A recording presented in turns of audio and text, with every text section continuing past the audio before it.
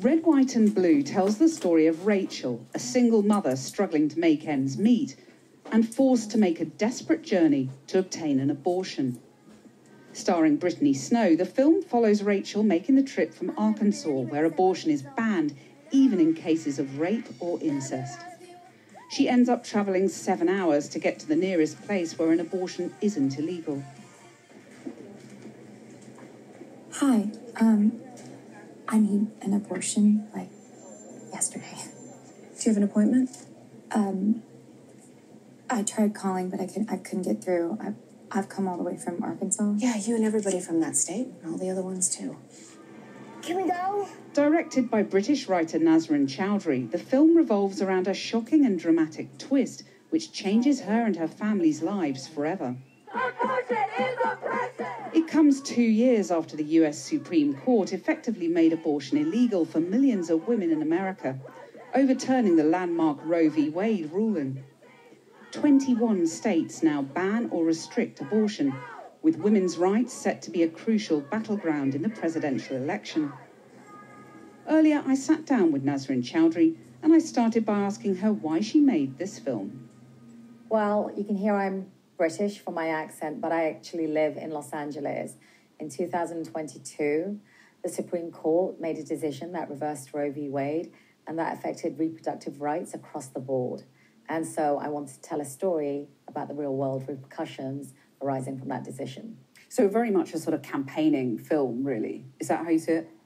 Yes and no, in the sense of what storytellers do really well is to illustrate the world that we live in and the characters that inhabit it. And it's not political per se, but everything becomes political. So it's really demonstrating what legislation has done and how it affects the every person in America. And obviously affects some people more than others in terms of if you haven't got the means or you're a person of colour, you are going to be disproportionately affected potentially. That's very true. And, you know, we tell our story in Arkansas, and it is a very regressive state in terms of abortion and healthcare, especially in the aftermath of the decision. And our character in our story actually has to go away. She has to drive across 2 states to get the urgent and necessary healthcare that she needs. And when you already have limited means, how do you do that? And now there's a shocking twist in the film. Was it your intention to shock? Was it your intention to sort of challenge prejudices? Definitely to challenge preconceptions. You know, there's so many reasons why someone might need or want an abortion that I think we need to consider without judgment.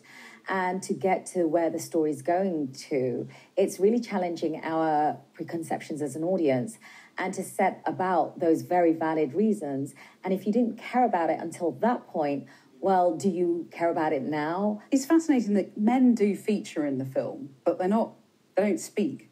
I mean, was that a sort of deliberate thing that men shouldn't really have a voice and a sort of controlling voice over women's own bodily autonomy? Yeah, it was a very deliberate choice. It was very intentional to really give the platform over and the voice of the film to those whose reproductive rights have been affected. And we have wonderful male allies who understood that. It's interesting, isn't it, that it looks like we're going to have 2 elderly men standing off against each other in the presidential campaign.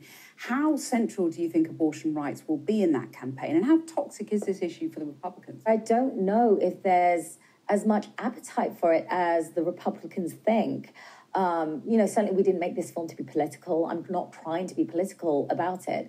It doesn't matter if you're a Republican or a Democrat. This is a real human rights issue. The US is a bit of an outlier on abortion. I mean, the trend worldwide is towards greater liberalisation. And I wonder, given that you're British but now living in the US, whether you think that the UK will maintain abortion rights or if there is a fear in your mind that they will get chiselled away.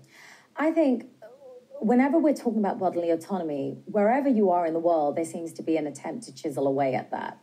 I do feel like living as someone who's British in America and seeing what has happened in the greatest democracy that exists in the world, or at least that's the sentiment that everyone wants to abide by in America, if that can happen there, then it can happen anywhere. And the UK is certainly not immune to that. Several films about abortion rights have made the Oscar shortlist. Were you pleasantly surprised to be nominated? Does it speak to the salience of this issue? I think it does. I do hope it continues to have traction, and having been nominated now, that it means more people are going to watch this film, more people are going to have the conversation that we need, and go towards that change that we're talking about. Nazrin Choudhury, thanks very much. Thank you so much.